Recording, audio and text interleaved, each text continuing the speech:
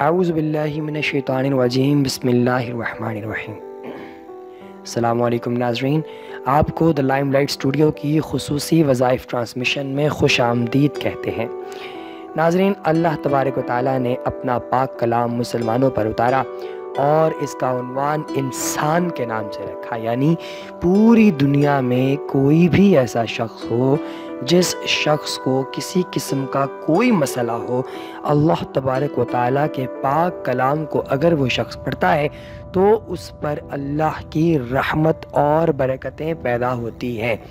ناظرین، آج ہم آپ کو بتائیں گے ایسے اعمال جو کہ آپ پیر کے روز کر سکتے ہیں۔ پیر کے روز آپ کون سے ایسے اعمال کر سکتے ہیں جن سے اللہ کی ذات آپ کو آپ کی مشکلات سے حل عطا کرتی ہے، آپ کی مشکلات کو ختم کرتی ہے۔ وظیفہ ناظرین آپ کو بتائے دیتے ہیں، جو کہ مشکل کشا وظیفہ بھی کہلاتا ہے۔ اس وظیفے کی خاصیت یہ ہے کہ انشاءاللہ آپ پر اگر کسی قسم کا کوئی مسئلہ ہے تو وہ مسئلہ ختم ہو جائے گا۔ آپ نے کرنا کیا ہے، آپ نے یہ وظیفہ جو ہے، جو آپ کو بھی میں بتانے جا رہا ہوں، اس میں کچھ آیتیں مبارکہ ہیں، آپ نے ان کو جو ہے وہ 100 مرتبہ پڑھنا ہے اور پیر کے روز سے آپ نے یہ شروع کرنا ہے، اور اس کے بعد آپ نے روزانہ نماز تہجد ادا کر کے یہ پڑھنی ہے یہاں تک کہ آپ اپنے مقصد میں کامیاب ہو جائیں۔ ناظرین، مقصد کوئی بھی ہو سکتا ہے، مقدمہ، ملازمت، تندرستی، ادائیگی قرض، امداد غیبی یا اس کے علاوہ کوئی بھی مشکل۔ لیکن ناظرین، آپ نے نیچے دیے گئے کمنٹ سیکشن میں اپنا نام تحریر کر کے ہم سے اس کی روحانی اجازت ضرور طلب کرنی ہے۔ وظیفہ مشکل کشا آپ کے سامنے پیش کیے دیتے ہیں۔ بسم اللہ الرحمن الرحیم، لا الہ الا انت سبحانک انی کنت من الظالمین۔ ایک آپ نے اس آیت کریمہ کا جو ہے وہ ورد کرنا ہے۔ پھر آپ نے پڑھنا ہے ربحو انی مسنی الضر وانت ارحم الراحمین۔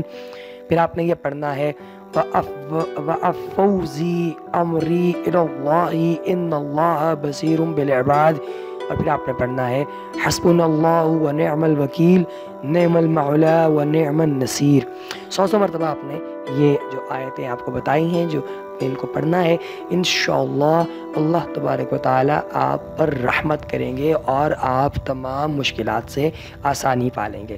ناظرین، یہ وظیفہ اس کی خاصیت یہ ہے کہ آپ نے اس کو ایک تو پڑھنا نماز تہجد کے بعد ہے، دوسرا آپ نے اس کو تب تک پڑھتے رہنا ہے جب تک آپ اپنے مقاصد میں کامیاب نہیں ہو جاتے۔ ناظرین، آپ اپنے جو بھی آپ لوگوں نے چیزیں سوچی ہیں اس پہ اگر آپ کامیاب ہو جاتے ہیں تو ٹھیک، اگر نہیں ہو پاتے تو آپ اس عمل کو جاری رکھیے تب تک جب تک کہ آپ وہ اپنے عمل میں کامیاب نہ ہو جائیں۔ پیر کے دن کا ایک اور وظیفہ آپ کو بتائے دیتے ہیں کہ آپ نے کیا پڑھنا ہے۔ غیب سے روزی حاصل کرنے کے لیے آپ نے اللہ تبارک و تعالیٰ کی ذات سے آپ کو تاکہ روزی ملتی رہے اور غیب کے خزانوں سے آپ کی مدد ہوتی رہے، اس کے لیے آپ کو ایک اور وظیفہ بتائے دیتے ہیں، ایک اور مجرب عمل، ایک اور مستحب عمل، جس کو کرنے سے انشاءاللہ آپ پر غیب سے وہ رزق کے خزانے کھلیں گے۔ یہ عمل بہت آسان ہے۔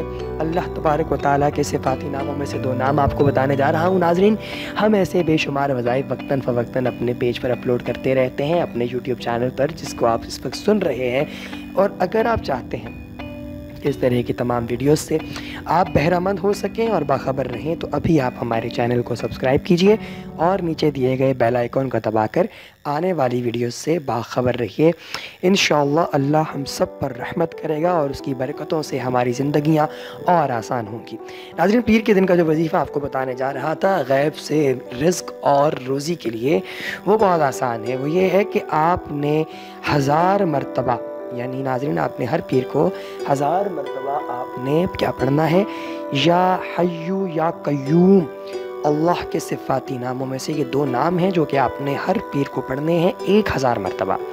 کیا پڑھنا ہے آپ نے، یا حیو یا قیوم۔ انشاءاللہ یہ پڑھنے سے آپ کے رزق میں اس قدر برکتیں اللہ کی ذات پیدا فرمائے گی کہ آپ خود بھی پریشان ہو جائیں گے۔ پریشان تو خیر لفظ غلط ہے، حیران ہو جائیں گے کہ اتنا رزق آ کہاں سے رہا ہے۔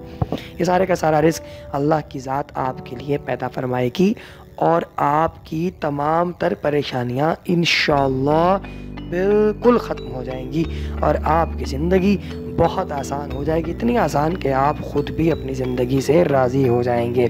اللہ تبارک و تعالیٰ کی ذات آپ کی اور ہماری ہم سب کی حامی و ناصر ہو۔ ناظرین، آپ کو دوبارہ بتاتا چلوں کہ آپ نے ان وظائف کی ہم سے روحانی اجازت لینے کے لیے کمنٹ سیکشن میں اپنا نام ضرور تحریر کرنا ہے، اور دوسری بات یہ کہ آپ ہمارے چینل کو سبسکرائب کر کے آنے والی تمام ویڈیوز سے باخبر رہ سکتے ہیں۔